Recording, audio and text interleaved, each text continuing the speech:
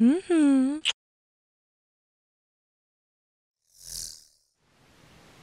guys, welcome back to my channel. So today I'm going to walk you guys through my recent experience at Herradura Tequila Express in Guadalajara, Mexico.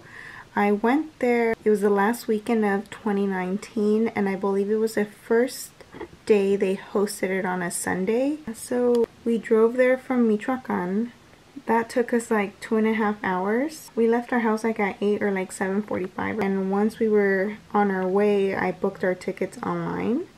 I basically paid 4,400 pesos for 2 tickets. I used an international visa so that I wouldn't require any international fees. That is a total of $234. So after you book your tickets, that's when they tell you where you can meet for the train station.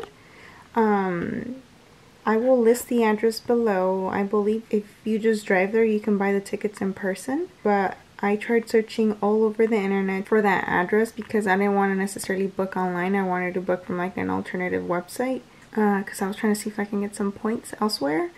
But I just did it with them because they didn't provide that address. So I'll link that below. Okay, so at this point we had already checked in at the front desk and picked up our bracelets. I also made sure to go to the bathroom because it is a long train ride. And the bathrooms were pretty well kept, which I think is a huge plus in public places. Says a lot about the place. You do have to go through a security point where they scan you with the machine and they look through your bag.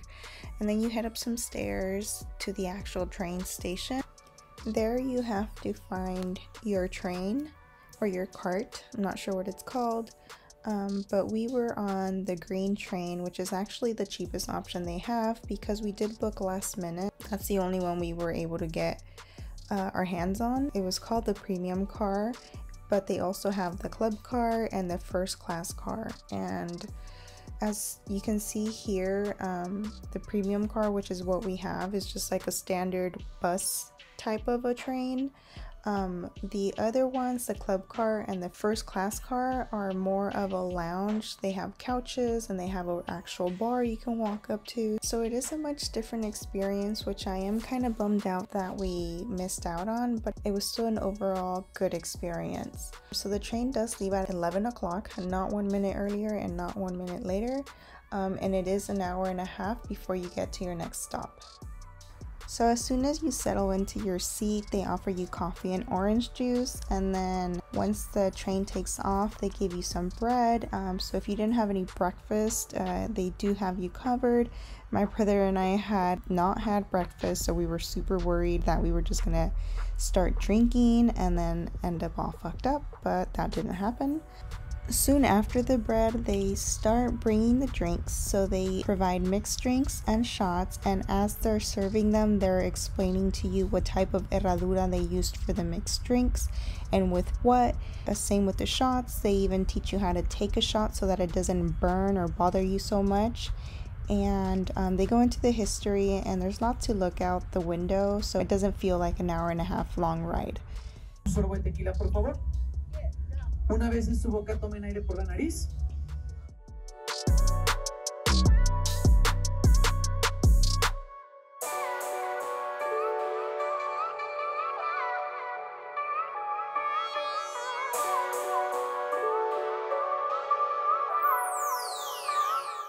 Alright, so at this point we have been traveling for an hour and a half, and we've arrived at our first stop, which is a town called Amatitán. So you do have to get off the train, and there's people selling you hats, lots of cute hats, so you do get a moment to stretch out. But soon after that, you do have to jump on your bus and wait for everybody to board, and then you go on like about a 5-minute bus ride to the actual Herradura Hacienda.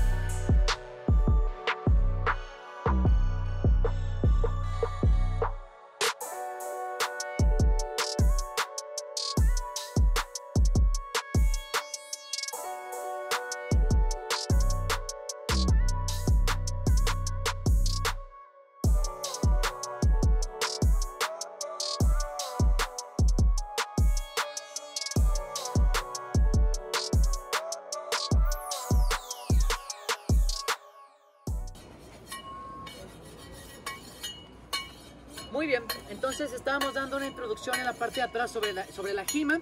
Les platicaba que la finalidad de este proceso o esta etapa es realizar el corte a las hojas con una herramienta llamada coa, que es la que tienen esto en sus manos. Se llama coa de jimar. Es una herramienta que pesa aproximadamente 5 kilos y de la parte inferior es muy filosa. Por eso observamos que él tiene una protección en la pierna izquierda, porque constantemente están jimando y de alguna manera tiene que estar protegido en caso de algún movimiento o corte fallido. Con base en la palabra jima, tenemos a las personas que realizan esta acción que se llaman jimadores. A continuación nosotros vamos a ver una pequeña exhibición de cómo se realizan los cortes en el campo, que es en la parte de la jima. Alright, so for those of you who have no idea what this guy just said in Spanish, he's basically going over the final steps of this phase, the plant's growing phase, and they're basically going to cut off the leaves of the agave plant with the tool that the guy with the hat has in his hand. It is called a koa and it weighs 5 kilos. It's very sharp, so that's the reason you see that brown thing on his leg. It's a protective shield. And now they're going to show us how this jimador would normally cut off the leaves out in the field.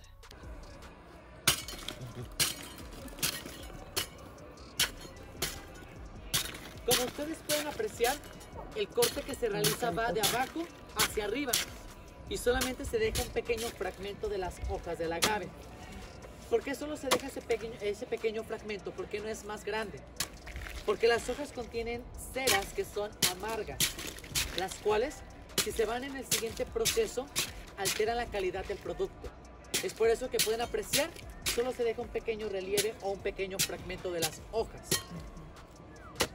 Una vez que se jima, se va a partir por la mitad, como lo están viendo en este momento, y de la parte del centro tenemos que retirar un fragmento que se llama cogollo. Ahorita van a poder apreciar que allí hay una cera orgánica que parece como telaraña.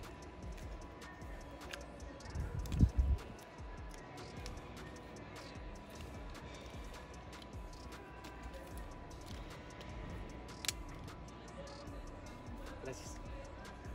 Voy a ir pasando un poquito de cerca para que la puedan apreciar. Si lo alcanzan a ver. Esto que se ve como telarañita.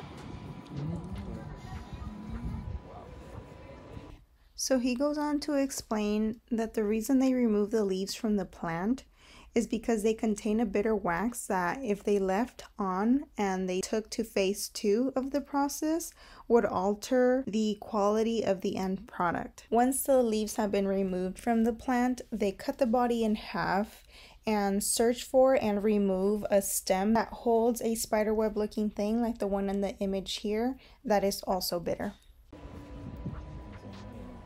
Ajá. ¿Vamos a ver de qué lado, chicos?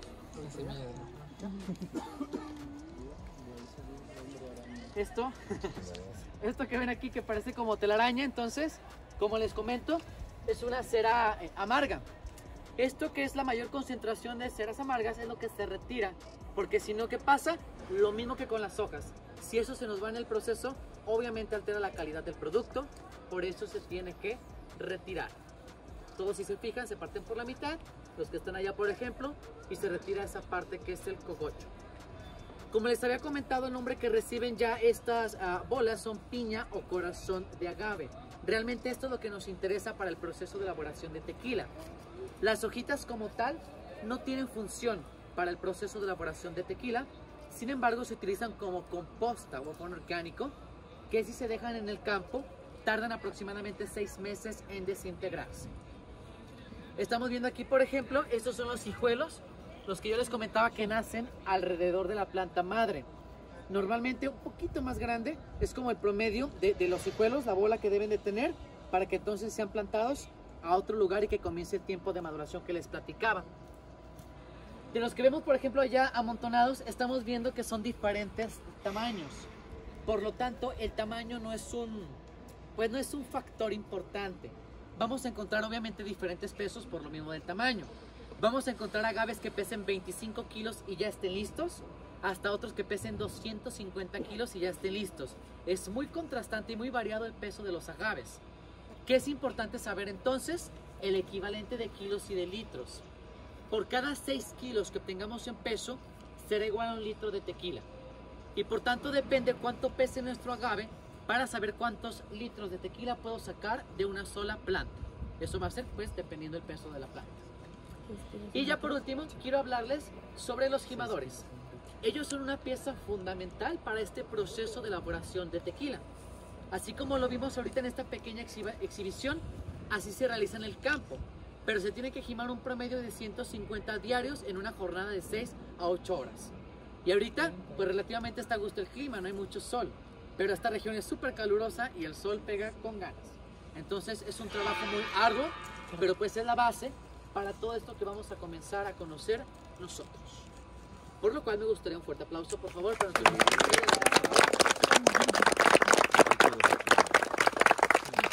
y mi querido Grupo Verde, ¿tú das hasta aquí? He then talks about how the leaves that were cut off from the agave serve no purpose other than to compost around the plant when it is out in the field.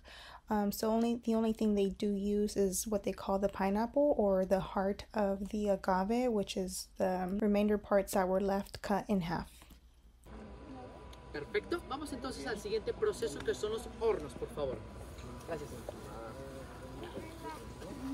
So these are the ovens where they cook the hearts of the agave. They are made out of clay or brick. They let them cook there for about 26 hours, then let them sit there for 24 hours to cool off. They end up looking like this. So at this point, all the cooked agave gets pulled out of the oven and ran through a shredder, which then extracts all the juice into these whole tanks shown here.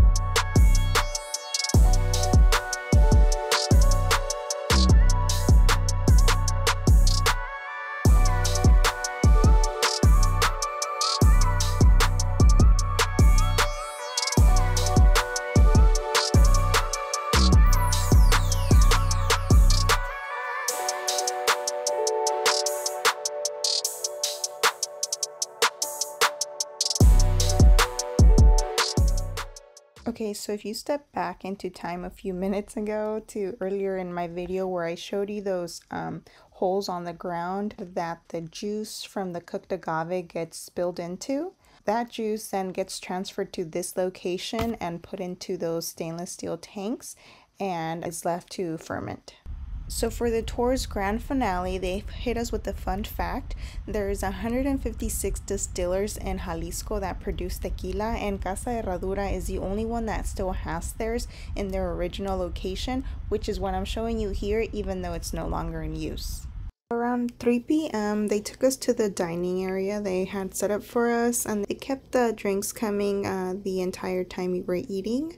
We did get a 3-course meal, which included some crunchy tacos like the ones you see here, as well as a meat and potato dish like the one shown there, and of course we got some pastries. The entire time that we were eating, they had folklorico dances and mariachi, so it was pretty loud in there.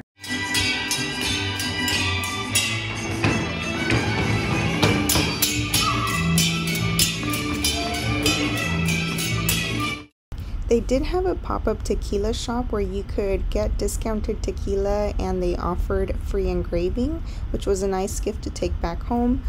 Soon after that, we did jump back on the bus, which took us to the train, and on the train they did keep the drinks coming. The sun started to go down, so it was a nice ride back. At this point, you can tell there were some drunk people in the bus, but nobody was like chaotic or too much. So it was an overall nice experience. By the time we made it back to the station, it was actually pretty dark, and we did have to walk 1 block away to pick up the car, which sounded kind of scary, but luckily we weren't the only ones walking there, and regardless, it was pretty safe. So at this point, we are driving to downtown Guadalajara to meet some of our family members who had just landed at the airport. It was football night, so we ended our night with some dinner, drinks, and football.